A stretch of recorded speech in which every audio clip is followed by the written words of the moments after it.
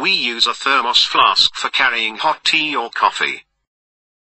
How is the flask constructed?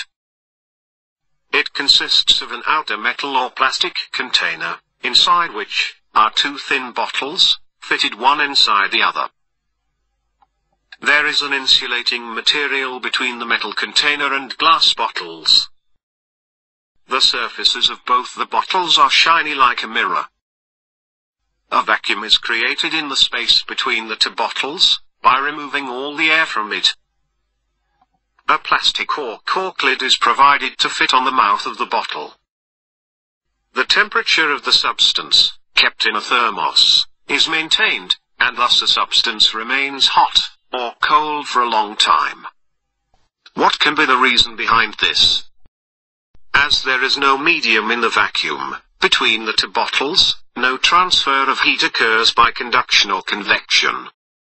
Similarly, radiant heat is reflected back inside, from the shiny surfaces. Also, as glass and plastic are bad conductors of heat, they do not transfer heat into or out of the bottle. Thus no heat is transferred into or out of the bottle. As a result, temperature is maintained.